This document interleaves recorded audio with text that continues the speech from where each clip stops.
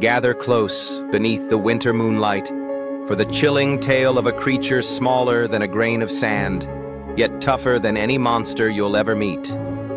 Deep in icy moss under snow-laden logs lurks the tardigrade, also known as the water bear.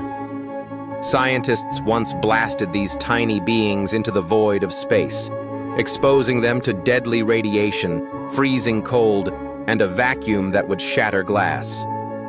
Yet when the capsule returned, the tardigrades awoke, stretching their 8 stubby legs as if nothing had happened. How? Their secret is cryptobiosis, a state where life nearly stops.